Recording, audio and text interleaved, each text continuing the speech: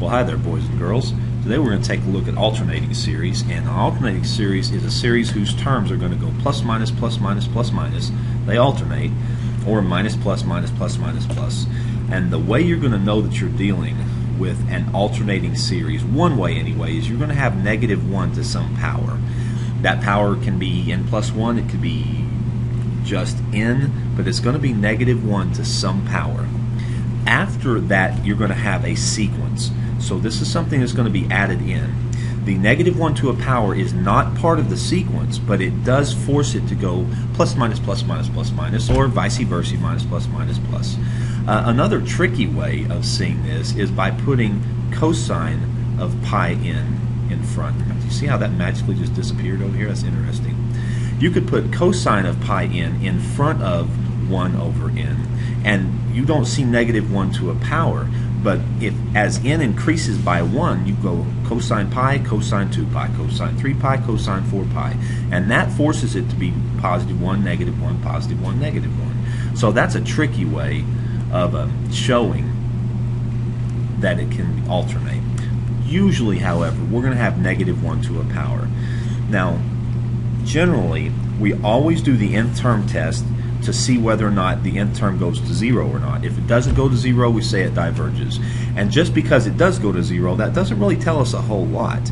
However, if we know that something does go to 0 and it turns out that it's alternating, then we know that it's going to be convergent if the terms have a limit of 0 and the terms decrease in magnitude. So this is going to be enough if it's alternating and the terms are getting smaller. So this is a specific check. It's also only a check for convergence. You're going to know you're going to check it whenever you see -1 in parentheses raised to a power. So we have over here what you must see. And this is like just our check here. If you have an alternating series, then it's going to converge if the limit as n approaches infinity of a sub n equals 0. You're checking that anyway. That's to see if it fails the nth term test. And the terms have to be getting smaller. A sub n plus 1, the next term has to be smaller than a sub n. So here we go. If you have a series that alternates in sign and gets smaller and smaller and smaller and it has to approach 0, then it's definitely going to converge. You can never use an alternating series test to prove divergence. If the limit approaches infinity is not 0, it diverges by the nth term test. It does not diverge by the alternating series test. Alright, so here we go. We're going to start with A. So we see that we are dealing with an alternating series.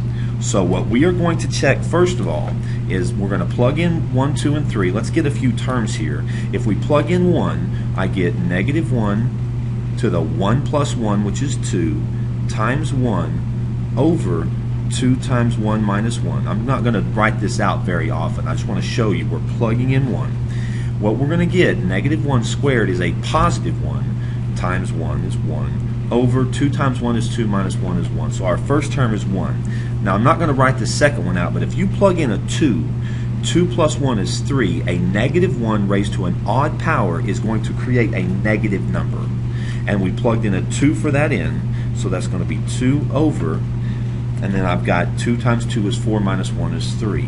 So the first term was positive, but the second term was negative.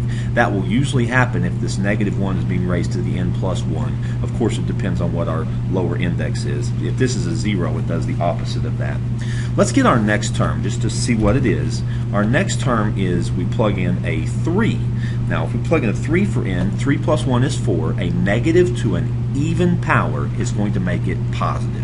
And we plugged in a 3 for that in, so that's 3 over 2 times 3 is 6, minus 1 is 5. So here is our series. And it's going to alternate. So number 1, we know that we have an alternating series. So what is our check? How are we going to determine convergence? Do the terms alternate in sign? Well, I just proved it. I've got an alternating series. Do they decrease in magnitude? And does the limit equal 0? So let's take a look at the limit as n approaches infinity of the sequence. Ignore the -1 to the n plus 1, just the n over 2n minus 1. Let's see what this equals. So I've got even powers here, and if you have even powers, then you've got to do the Bobo-Bot and Beatsy thingy. So is it bigger on bottom? Is it bigger on top? What's going on here? Well, they match, right? And so this equals, well, it equals 1/2. So what does this do? Well, it's not going to do what you thought it's going to do. This is definitely, this limit is going to diverge. I should have checked the nth term test at the very beginning. Like I said before, you must check this first. If that does not equal 0, and in this instance it equals 1/2, this diverges by the nth term test. So even if we have an alternating series, that does not mean that it's going to converge. So let's check another one. Alright, so I've got this alternating series. Let's check and see what the limit as n approaches infinity of n over natural log of 2n is. The limit as n approaches infinity of n over the natural log of 2n. Now a lot of people they don't like dealing with natural log. We can't use our Bobo, Bot, and Beatsy here because we don't have a polynomial over a polynomial, but we can compare these. I do have a polynomial on the top, but I've got a logarithm on the bottom, and your log graph looks like this, and your n graph looks like this. Even though it's natural log of 2n, that's the same thing as natural log of 2 plus the natural log of n. Natural log of n looks weird with the 2 n's there. So your natural log graph actually grows slower. So let's compare their rates of growth. Now I realize we get infinity over infinity when we plug in infinity. But what can we do? We can use L'Hopital's rule. We can do the derivative of the top and the derivative of the bottom, which is going to be 2 over 2n. We can flip them over and we'll get 2n over 2, which is n, and that's going to be top heavy. That grows to infinity. This limit as n approaches infinity by the nth term test is not 0, therefore it diverges by the nth term test. Well, so far our alternating has not automatically proved convergence, so hopefully we get one that actually does converge. Here I've got an alternating series, so let's check and see what the limit as n approaches infinity is. And again, the sequence is just the 1 over n. Finally, I have one that's bottom heavy completely, so I get 0. That's the first thing you got to check, so check. Also, are the terms going to alternate in sign? Well, let's just see. Let's plug in a 1. If we plug in a 1, I get negative 1 to the first power, which is negative, so I get negative 1 over 1. If we plug in a 2, I get positive 1 over 2. And if I plug in a 3, I get minus 1/3. Finally, I have something that is alternating. Also, the limit as n approaches infinity equals 0, and are our terms getting smaller? That's the one thing we haven't checked yet, but are the terms getting smaller? In this previous example right here, it looks like to me the terms were getting smaller, however, they were not approaching 0. In this example, finally, I can show my terms are getting smaller. 1 in magnitude, forget the plus minus stuff, 1, 1/2, 1/3, that's getting smaller. It's approaching 0, and finally also it is alternating. So we are going to finally say we have a convergent series because they alternate in sign, they decrease in magnitude,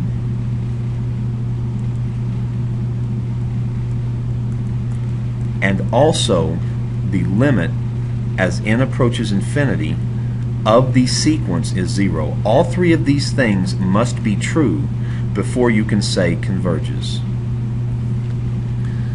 Alright, so by the way, this is called an alternating harmonic series. I really would prefer it to be first term positive, second term negative, but it's an alternate. It was the harmonic series, but it alternates. Now remember, the harmonic series was 1 plus 1/2 plus 1/3 plus 1/4, and what did we say about that one? That one diverges, but the alternating harmonic series converges, and this picture shows a really good reason why. If we start with the first term and then we bounce to, we start at 0 when we bounce to a first term, and then we bounce backwards but just not as far, and then we bounce to the right but just not as far, and then we bounce to the left. This is the reason they have to be decreasing in magnitude eventually until you get to 0. you are going to bounce back and forth, and you're going to converge to some sum, in this instance, that's in between 0 and whatever the first term was. So it converges to this number because it goes plus minus, the terms decrease in magnitude, and eventually you're adding 0. Now we've got an extra statement here about what's called absolutely convergent and conditionally convergent. A series is going to be absolutely convergent if you take away the -1 to the n power and you just look at the sequence without the -1 and you determine if that series converges. However, we're going to have a conditionally convergent series if your series converges, but when you take away the -1 to the n power, all of a sudden it's a divergent series. So let's take a look at one. There converges or diverges, and if it converges, we're going to determine if it's absolutely convergent or just conditionally convergent. So the first thing I'm going to do is take a look at the limit as n approaches infinity. I'm going to get to my pen here.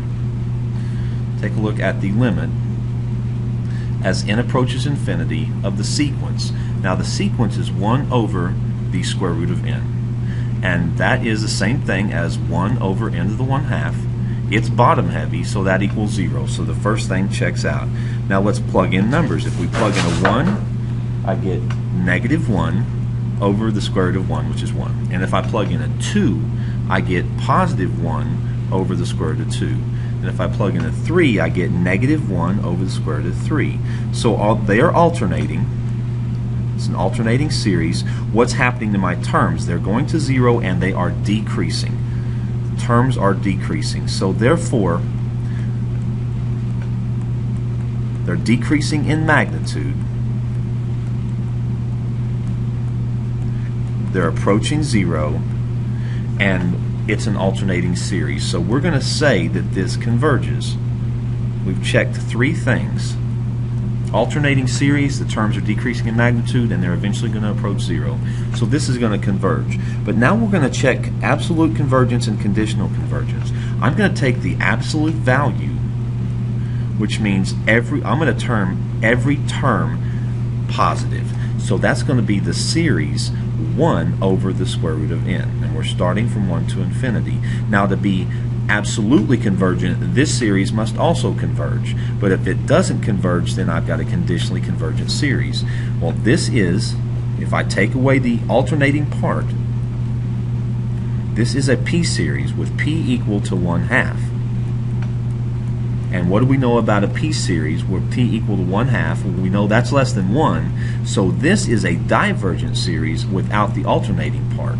So if the absolute value of the series diverges, then it's called a conditionally convergent series. And tomorrow in class, I'm going to talk to you about what that means. What's the difference between conditionally convergent and just absolutely convergent? So that's enough for that, and I will see you guys tomorrow.